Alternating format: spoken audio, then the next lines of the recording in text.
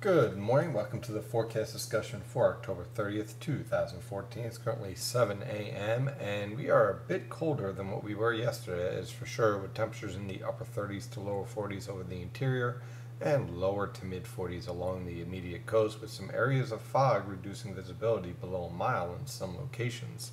That fog will lift by 10 a.m., but in the meantime, use some caution when driving because this fog is locally dense and it is creating some problems. Winds are generally light and variable around 5 miles per hour.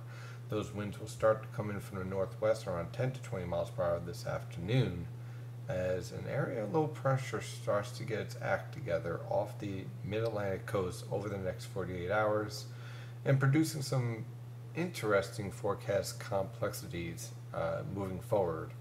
Basically, it's going to be interesting over the next 48 hours, especially right along the coast, for the potential for some moderate to heavy rainfall.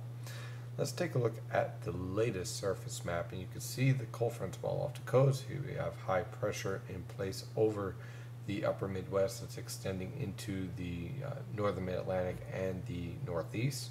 We have an area of low pressure that is kind of meandering here off the southeast coast. Keep an eye on this low pressure system over the next 48 hours.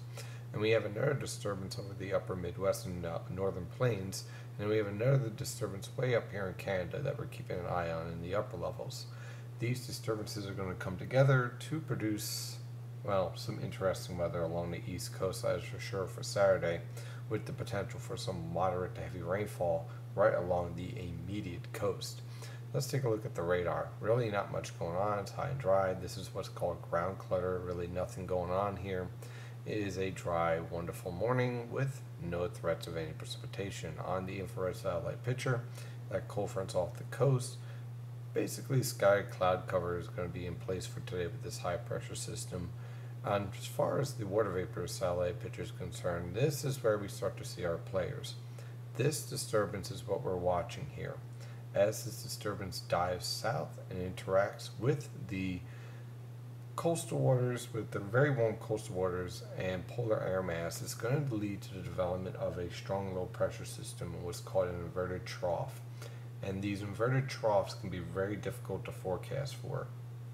Right now, my focus is right along the immediate coast of New Jersey, up through Long Island and coastal Connecticut for the potential for some moderate to heavy rainfall. The further west you are from the coast, the more likely you'll see limited impacts. Everyone will see windy conditions on Saturday and Sunday with some rather chilly temperatures, but I think the best potential for moderate to heavy rainfall, we're talking about half an inch or more rain, I think it's going to be along the immediate coast, Long Island and coastal Connecticut. Everywhere else below a half an inch.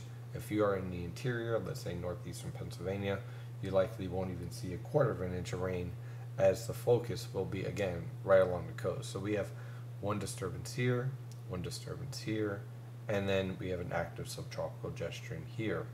So when you combine these three factors with a ridge building in the west, you lead to the potential for a coastal storm that will be focused primarily over the coastal waters, but again, right along the coast is where we're going to be watching. Let's take a look at the latest model guidance using the PennStateUL website. Today we're going to use the Canadian model guidance. I'm going to show you the worst case scenario. The GFS is generally a miss, but the GFS I have some problems with what we call convective feedback. The European model guidance is pretty good. It's pretty close to where I'm thinking. I would enhance the precipitation just a little bit more.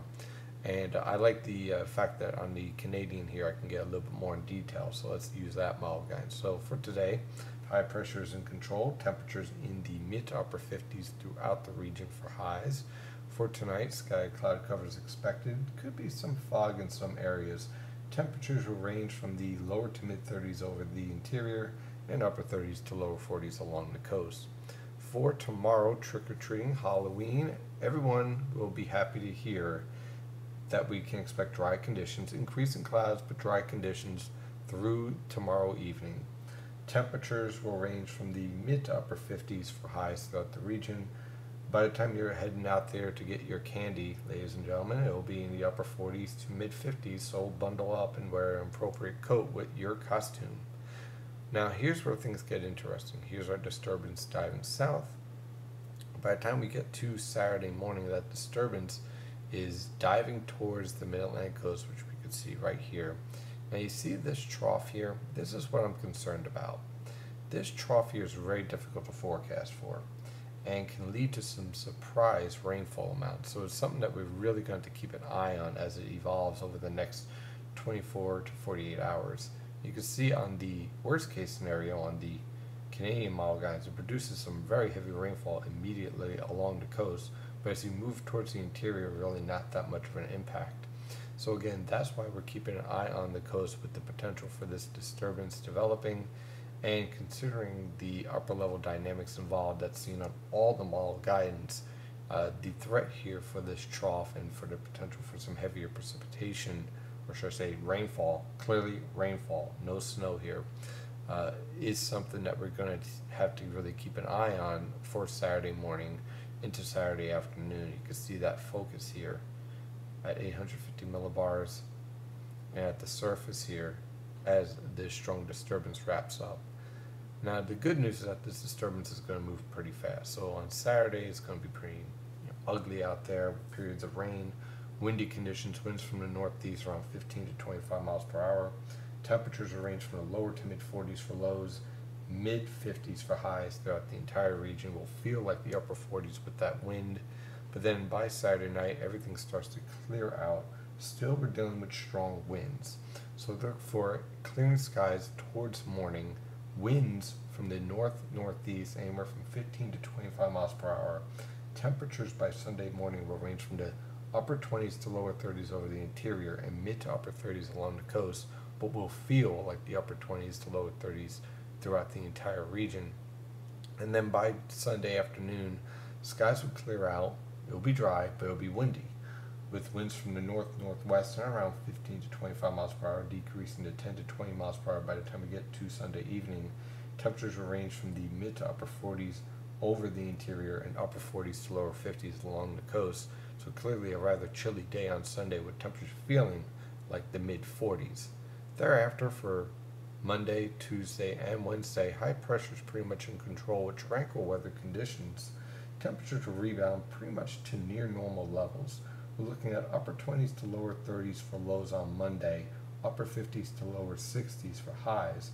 And then for Tuesday and Wednesday, looking for temperatures to range from the upper 30s to lower 40s over the interior, lower to mid 40s along the coast for lows, and upper 50s to lower 60s over the interior and lower to mid 60s for highs along the coast for Tuesday and Wednesday. Pretty much near normal for this time of year. That is your forecast discussion for today. Of course, I'm your meteorologist, Stephen DiMartino. Follow the latest weather information at nynjpaweather.com and nynjpaweather on Twitter, Facebook, Google+, and LinkedIn. Have a wonderful day, and as always, stay safe out there.